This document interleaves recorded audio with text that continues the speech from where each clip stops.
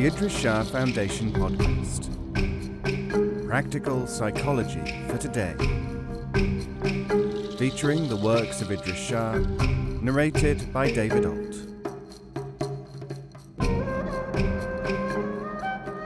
Welcome to the Idries Shah Foundation podcast. In this edition of the podcast, we will hear selections from The Commanding Self by Idries Shah.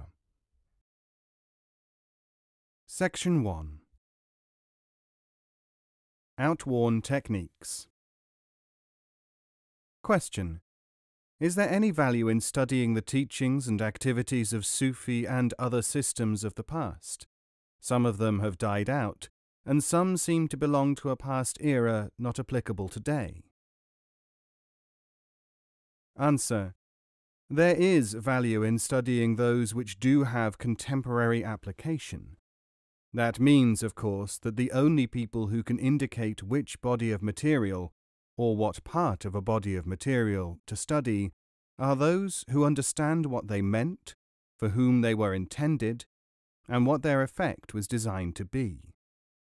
This, in turn, means that mere imitation is useless. Sufi study is prescription, not imitation or even tradition. There is, incidentally, no such thing as something dying out in the Sufi sense. A medical prescription, for instance, does not die out. It is superseded. Broadly speaking, anything which is recorded, for instance on paper, belongs to a past era.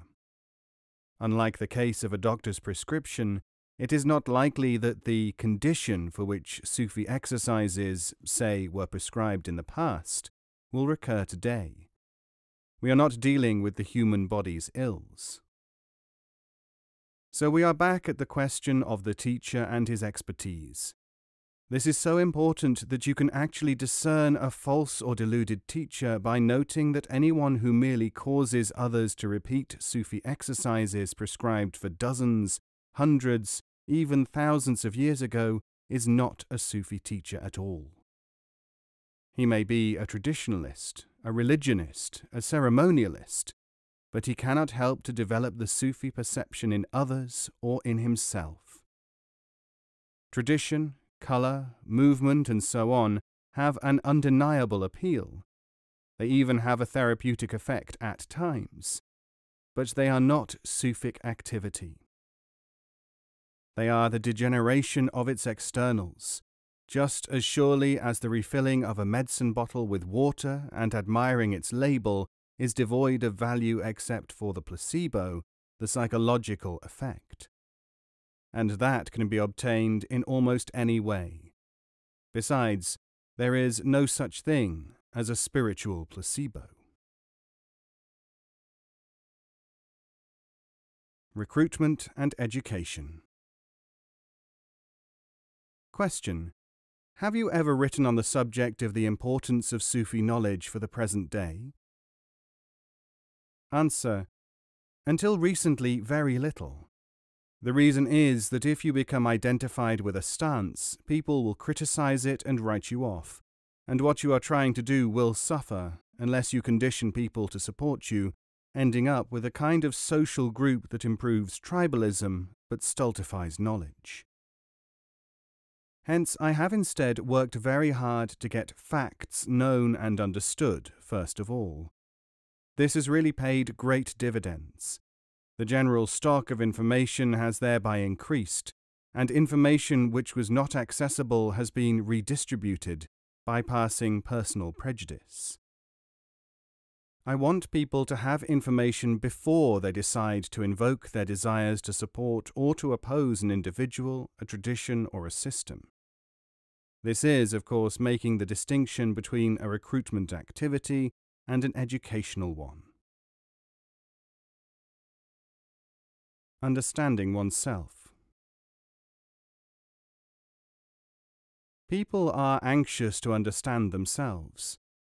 Part of Sufi preparatory activity is to make this possible, for the illustrable obtuseness of most of us is almost universal.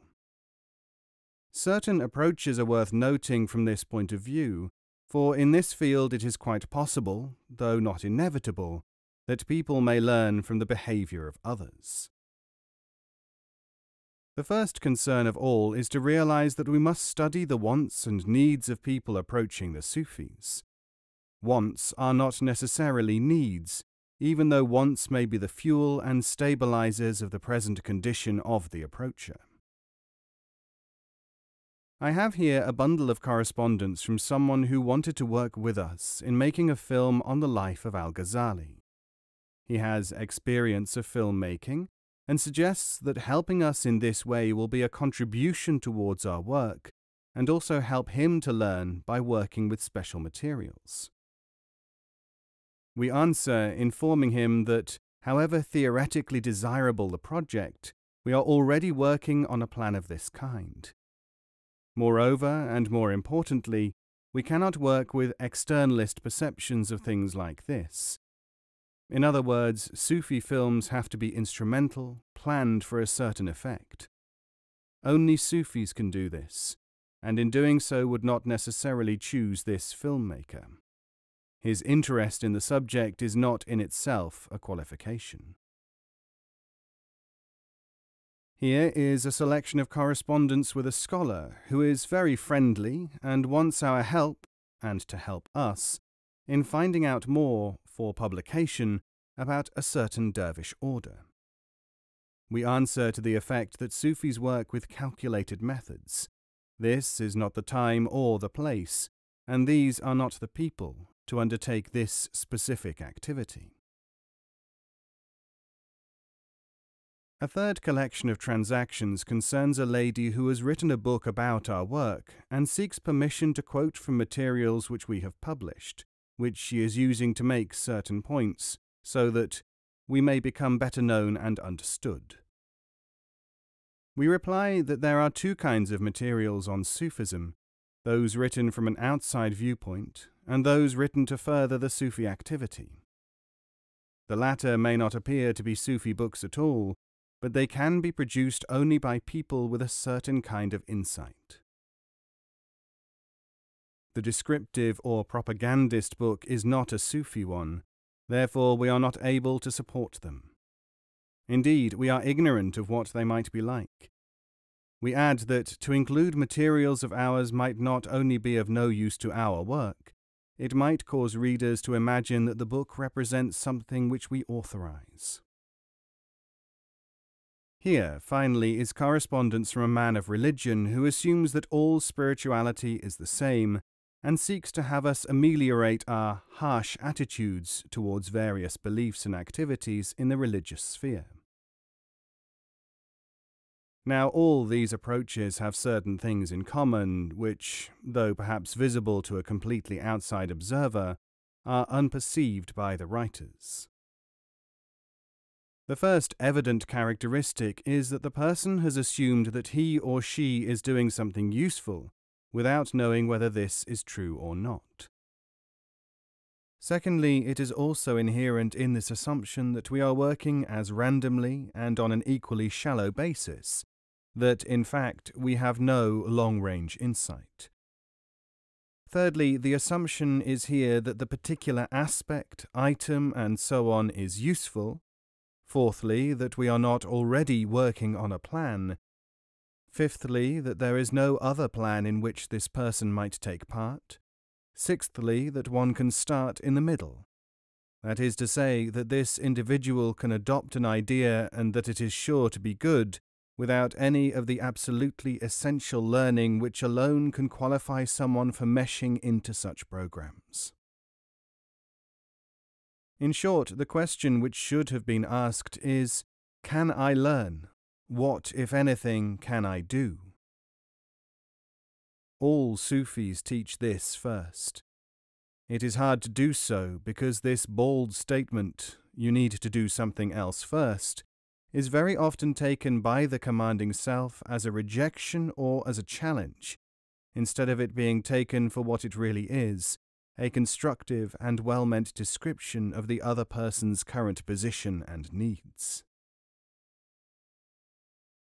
This is what lies behind the concepts of taubat, repentance, turning back from ignorant assumption in these cases, and khidmat, Service, which means to serve oneself best by not trying irrelevant things, just as much as being in the service of truth. Criticism and learning. Question.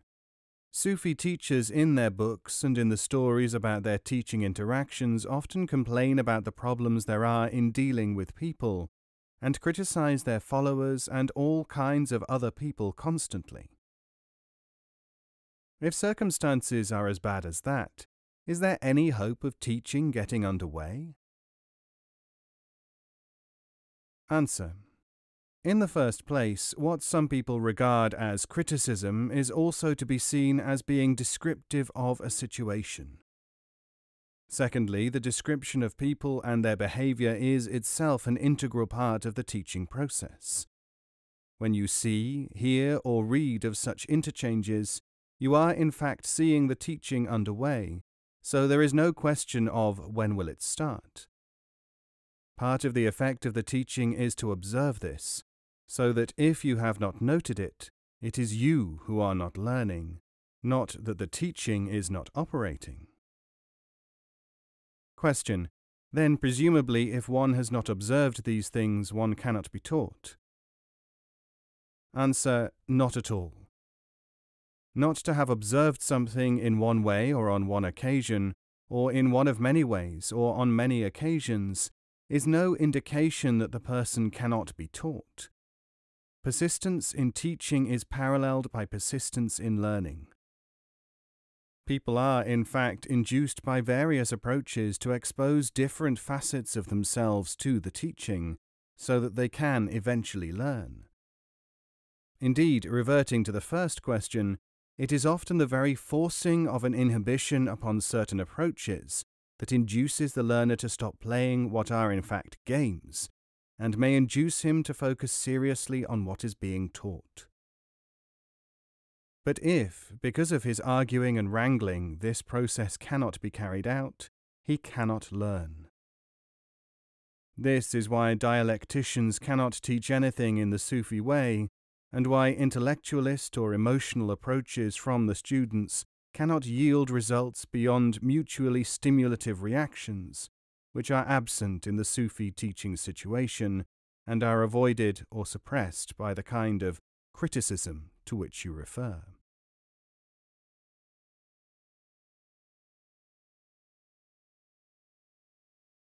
Why should I change now? There was once a merchant who bought a pair of shoes. He wore them until they were almost worn out, and then, because they were comfortable, he had them patched and wore them until even the patches were in ribbons. Patches were then put on patches, and although misers and people who did not think much about things applauded his economy, the shoes were unwieldy and unpleasant to look at, and they scuffed up a lot of dust in the street. When people complained about the dust, he always answered, "If the dust were not there, the shoes would not raise it. Go to the municipality and complain about the streets." The shoes made a lot of noise as the merchant clumped down the street, but most people had become used to this, and the others were in a minority and eventually had to get used to it.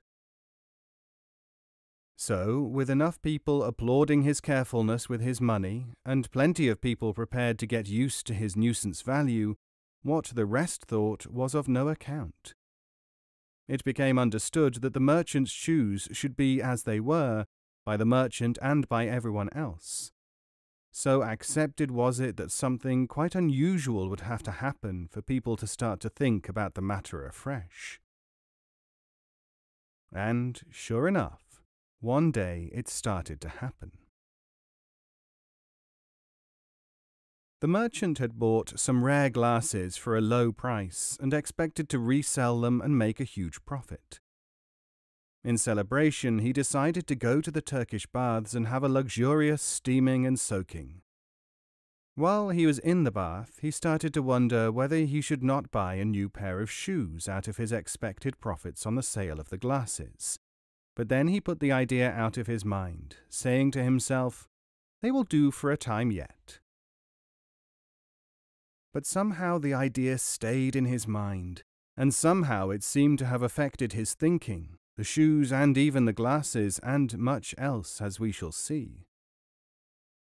The first thing that happened was that, as he left the bathhouse, he automatically put his feet into a pair of very expensive slippers and walked away with them. He had left by the wrong door, and the slippers which were there, in a corresponding position to his own terrible footgear, belonged to the chief judge of the town. When the judge came out of the baths, he missed his slippers and could only see the awful shoes of the merchant, which he was forced to wear back to his house. Of course, like everyone else in the city, he recognized the monstrosities. In less time almost than it takes to tell, the judge had the merchant brought to his court and fined heavily for theft. Bursting with indignation, the merchant went to the window of his house, overlooking the water, and threw his shoes into the river. Now, he thought, he would be rid of these instruments of loss, and he would be able to escape their influence. But the power of the shoes was not yet exhausted. A fisherman pulled the shoes up in his net soon afterwards. They tore his nets, so heavy were the nails with which they had been studded in the course of their many repairs. Furious at the merchant, for, like everyone else, he could see whose shoes they were, the fisherman took them back to the merchant's house and hurled them through a window. They landed on the precious glass which the man had bought and smashed it to tiny pieces. When the merchant saw what had happened, he almost exploded with rage. Going into the garden, he dug a hole to bury them. But the neighbors, seeing him so unaccustomedly at work, reported to the governor that the merchant seemed to be seeking treasure, which, after all, belonged by law to the state.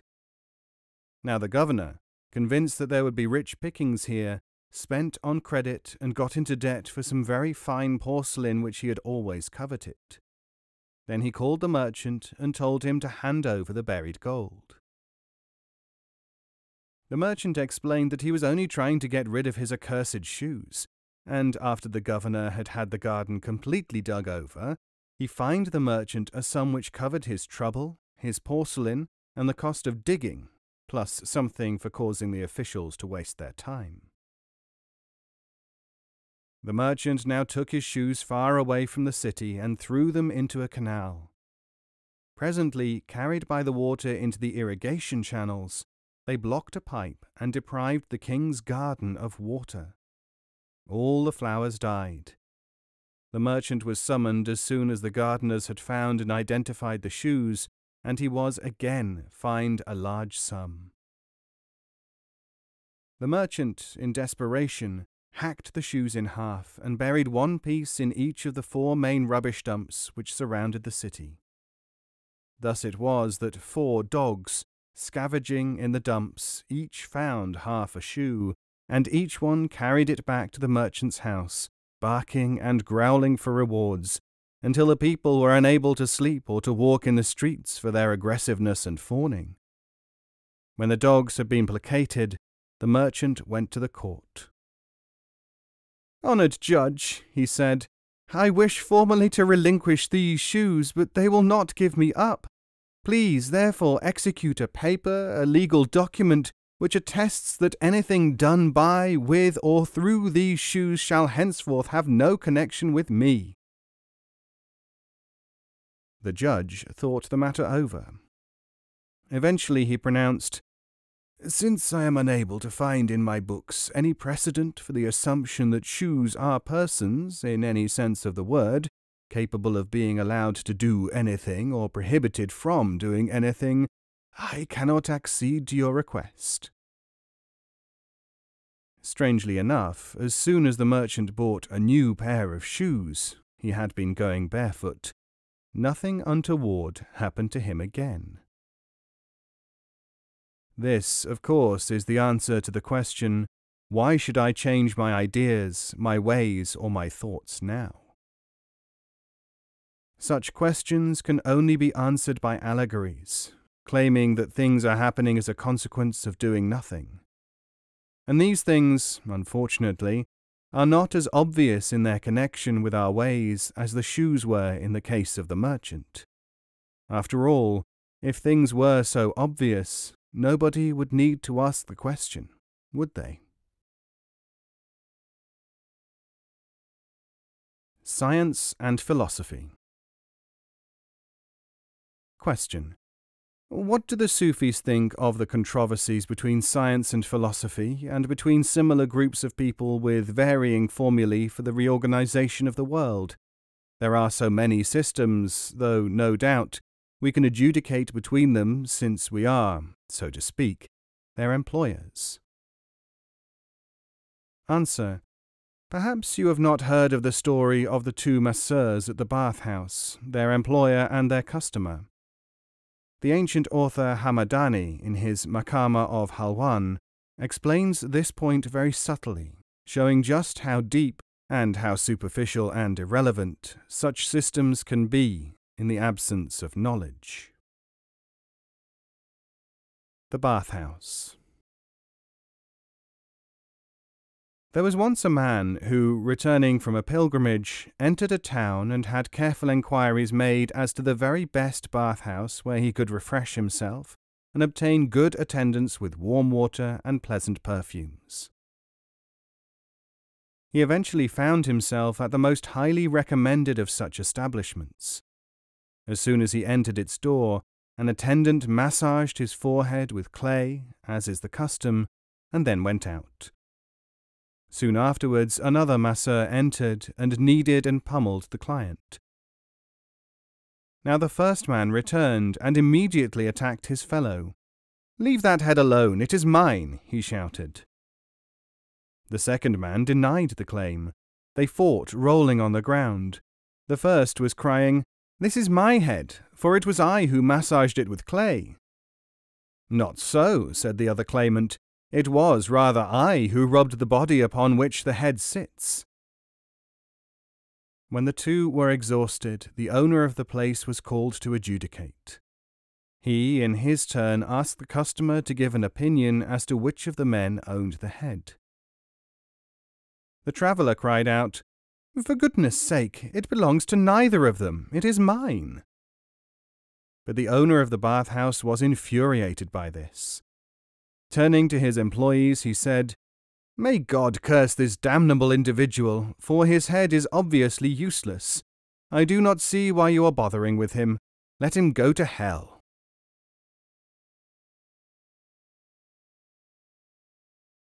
Human development. Question. How long does the process of human individual development actually take? Answer. As long as it takes the teacher, the individuals, and the group to be in the right harmony. In your terms, this might be 10 minutes or 10 years, or more or less. Question. It is said that only 1 in 100,000 can make the grade. Answer. Is it? Question. Is this correct? Answer. It is not correct for us and those in our situation. I am not responsible for what others have said at other times, in other places and situations. If you want to lump together what various people have said to you or to other people and use the result, you are an anthologist or synthesist, not a seeker in the sense in which we use the term. Question. But I have never heard of such an idea. Surely the teachings of the great ones who have come before us are still valid. Answer. They are still as valid as they ever were, given the same conditions and students. How they are to be understood and made use of depends entirely upon the right experience and ability of those who are trying to make use of them.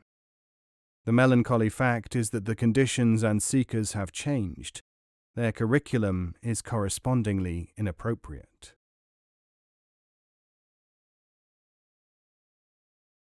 The quality of one's search.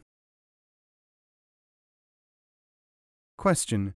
Is it not better to have spent some time, even years, in trying to find some sort of truth, than not to have tried at all. Surely we cannot say that one has not gained something through having spent time with books or people connected with an esoteric or higher search. Answer: if it has been a wrong search, there is probably no advantage, and certainly a great deal of disadvantage. This is a question which is asked again and again by people who want reassurance. If they are prepared to face it, here is the rest of the answer. They have spent years with books or people, therefore something must have been attained. The reasoning, from the point of experience from which we speak, is false. A donkey eats a melon, it remains a donkey. You will never reach Mecca because you are on the road to Samarkand, are two sayings which are intended to illustrate the position of some of these people. What exactly have they gained, apart from a sense that they must have gained something? The answers to this question, from the people themselves, generally consist of assertions that they feel better, that they feel happier, or that they have been able to help others. There are a lot of other answers too. The situation really is that unless they know what they have gained, how much of it, and where they are going, the gain, if any, is at best latent. It cannot be regarded as useful at the time. It has no worth at all until activated by harmonization with a significant activity in the real tradition. I meet many people who have worked hard in this field, have tried so hard that they did not know when they had reached the end of their constructive development. They needed certain other developments and consequently have deteriorated through repetitious activity until they are, in fact, no use at all, though they may feel that they are and may contrive to transmit this sensation to others. The worst are those with vague, sporadic, incomplete connections with an invisible world. In fact, such feelings are mere distortions or the stirring of a potentiality which their own subjectivity endows with fantastic, distorted entities and meanings, and often attempts to systematize. And the worst of these seek similar equally distorted individuals or examples of literature and prove their experience by reference to these. They suffer from concealed arrogance.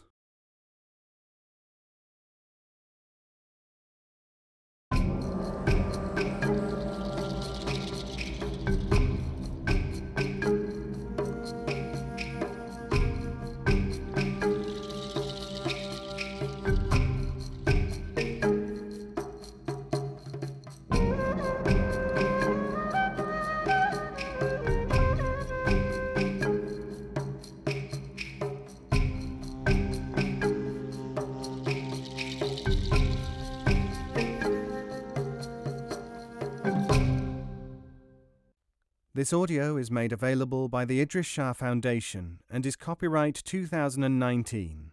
All rights reserved.